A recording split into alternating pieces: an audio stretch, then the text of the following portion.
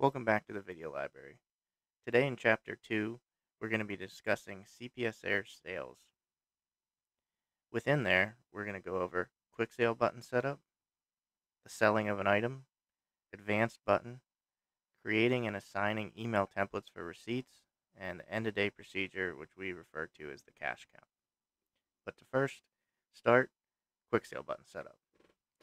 For quick sale button setup, we're going to navigate to the Club Profit software and go to Tools, Options,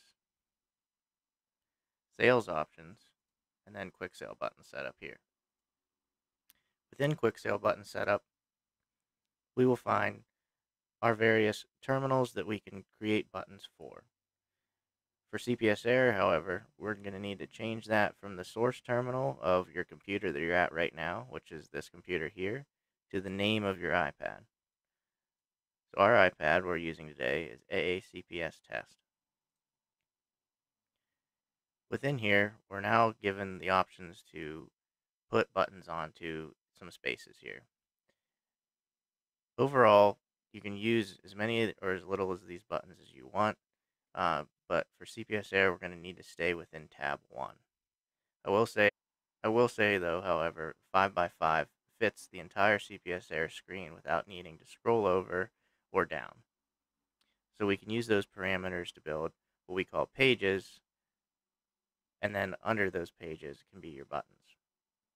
If you only have 20 or so buttons, feel free to just use the source items here as you see.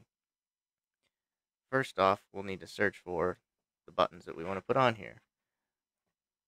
So I'm going to search in the categories snacks. In the category of snacks, we're going to see all the snacks that we have available in inventory. I'm going to then add a page for this since we have quite a few, and down below, just give it a label. I'm just going to label it snacks. In here, we can change the background color, which is going to be the color of the button. We can change the font color to make it something different than black. We can change the font size to be something a little bit larger than the standard 10. Let's call it 12. We can change the font style.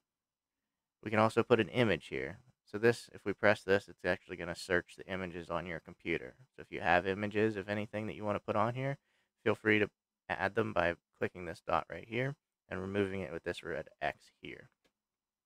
After we have everything set up for how we want this page to be, we can just hit save. Now this button is a page. To put buttons under this, we'll need to click on the button again so it turns gray like this and hit add sub-item. And now we're under that button.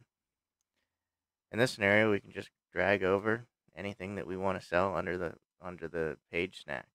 Just as simple as dragging it over and dropping it. Once you do drag and drop, however, you can no longer drag and drop again. To move these, you have two different methods. One being just using your mouse, hitting move, and then mouse again, paste. You can also add buttons under here by right-clicking and delete buttons. You can also utilize the buttons down here. Once again, move and paste.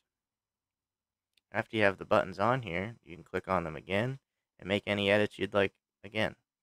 Maybe change the color, font, image, whatever you want. After you have some buttons moved over,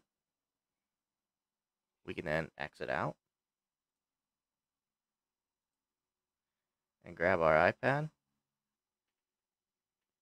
enter our PIN, and you'll notice those buttons aren't there yet. To get them there, we need to refresh the iPad. In the top left, click on the hamburger looking button, go down to connected, the green button, press it, and then connect again. That will refresh the iPad. Tap here to start, go back into sales, and we'll find our buttons. You can see in the bottom right there's an image that represents this button being a page. Under the button, we'll find all the items that we drug over a few moments ago. So if we want to sell this item, we'll step into the next video.